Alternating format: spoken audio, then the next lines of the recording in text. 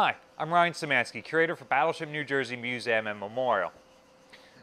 Battleship New Jersey has had 19 commanding officers that we recognize and list as the COs of the battleship.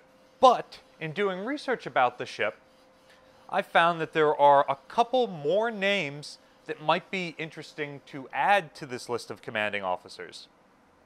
So, first off, Commander Rice is sometimes listed as a CO of the battleship. Commander Rice was the executive officer of the ship right at the end of World War II. He has a really interesting Navy career, including command of the submarine Drum, which is a museum ship in Mobile, Alabama, we got to visit last September.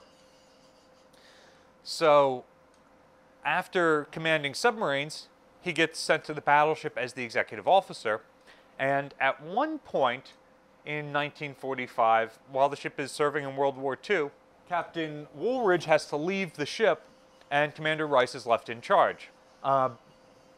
This probably happens on a number of occasions with other commanding officers. And usually, well, that's what the XO is here for, to take over if the commanding officer isn't around. But this is in wartime, and it's probably worth going back and looking at some of those executive officers that exercised command for a couple of days or weeks or months while their COs were left, and see, hey, was the CO medically unable to do the job? Was he just going on shore leave and said, hey, watch the boat until I come back? Was it something like he was detached to go and serve on a court-martial panel, or do something else? The Navy reassign them temporarily and then sends them back. Depending on the circumstances of that, it might be worth looking at some of these XOs and figuring out if they should be on this list. Another name that I think should be on this list is Captain A.J. Chantry. Captain Chantry was the head of the design bureau that designed the Iowa-class battleships. So he was the earliest commander in the entire history of Iowa-class battleships. That's not necessarily why I think he should be on this list. After leaving the Bureau of Construction, he goes to the Philadelphia Navy Yard to take over the yard there, and the ship's under construction, which includes Battleship New Jersey. So before the ship even has a prospective commanding officer, before Captain Carl Holden is even assigned to the ship, Captain Chantry is in charge of her under construction. So in my head, he's the first commanding officer there. I'm not sure if I would count the captains of yards when the ship is just being reactivated later on, because they're in charge for maybe a couple of months, or maybe not at all, because the ship gets a prospective commanding officer right at the beginning of the process. But while the ship is under construction, Chantry was in charge for, I want to say, a year and a half, 2 years before Holden shows up. Another possible candidate to be on this list is a prospective commanding officer who did not get the chance to command the ship. Captain Richard Alexander was an up-and-coming naval officer who was the one person selected to command the only battleship in the world during the Vietnam War. So that shows the high regard that the Navy held for him. So he was Battleship New Jersey's first prospective commanding officer in 1968. However, prior to being given that command, he had been part of the Bureau of Personnel, and he had assigned a lieutenant commander named Marcus Aurelius Arnheiter to command a destroyer escort named Vance during the Vietnam War. Morale on Vance was found to be dangerously low, and Arnheiter was relieved of command. So at that point, there was a little bit of investigation into whether or not that individual should have been given command of a destroyer escort or not. And Captain Alexander supported Lieutenant Commander Arnheiter and his own decision to put Arnheiter in command, and contradicted the Navy, and that ended his career, more or less. He was removed from prospective command of the battleship, and the Navy had to scramble around, and they found a cruiser guy, Admiral, or at that point, Captain J. Edward Snyder, who was, I believe, about to be given command of St. Paul, and they reassign him from that to New Jersey.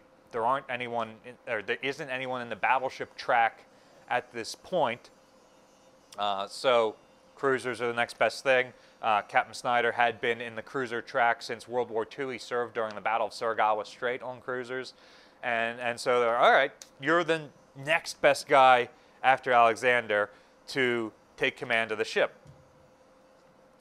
So it's possible that one could include Alexander in this list.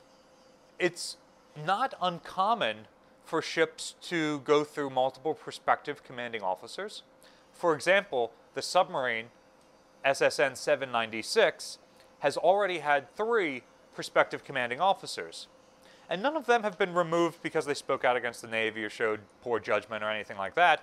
It's just that ship has had such a prolonged construction period, partially because she's being constructed during COVID, and that's caused all sorts of delays, partially because she is the first one that is being built from the keel up to accommodate a mixed gender crew. So there are some changes to the basic design that are being worked in and found out. And so it's going to end up taking longer to construct the submarine New Jersey than it took to construct either of the battleships New Jersey that predated her. And so just because of that long length of time and extended length of time, that multiple commanding officers have rotated in and out as part of the natural process. I'm incredibly proud to be the CEO of the New Jersey, and I'm incredibly proud of what New Jersey, the battleship, did for this country. And I'm looking forward to completing the construction of the New Jersey, getting the New Jersey, the submarine, underway, so we can continue writing that history of what the name New Jersey does as a U.S. warship in defense of our nation.